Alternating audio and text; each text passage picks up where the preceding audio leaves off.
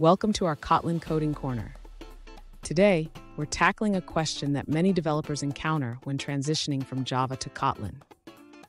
Our viewer is looking for help with converting a GsonBuilder setup from Java into Kotlin. Let's dive into the specifics of the code and see how we can make this conversion smooth and straightforward.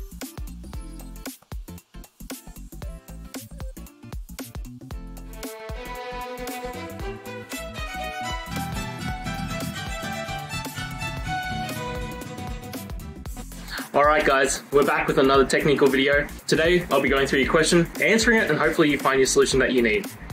Guys, remember to stay just a little bit crazy like me, and hopefully you get to that resolution. Now, let's continue on to the video. Let's start by converting the GsonBuilder code from Java to Kotlin.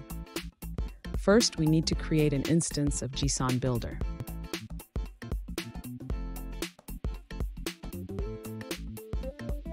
Next, we set the builder to be lenient, just like in the original Java code.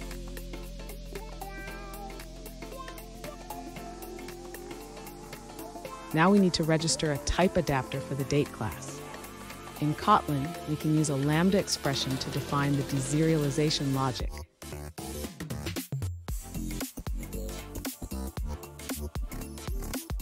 Finally, we return the created Gson instance.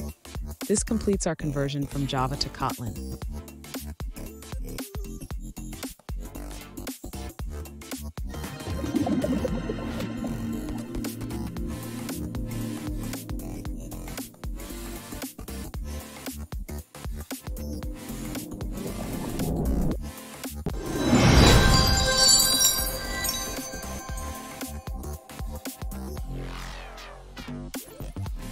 Let's now look at a user-suggested answer.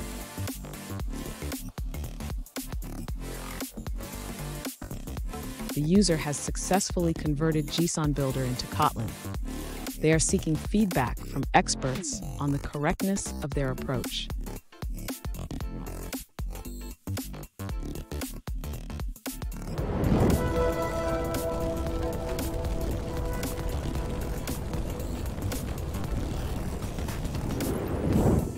Let's now look at another user-suggested answer.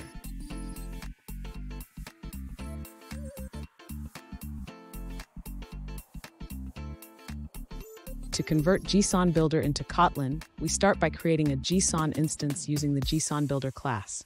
We apply some configurations like setting it to lenient mode and registering a type adapter for date.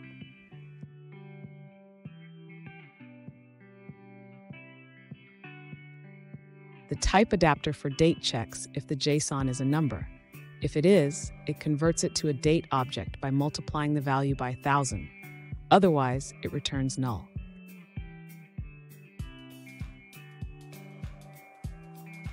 And that's it guys. I hope this video has helped you get through to that resolution you're looking for. And if it did, please hit subscribe, I'd really appreciate it. Now until next time, I hope you have a good day, and see you then. Cheers.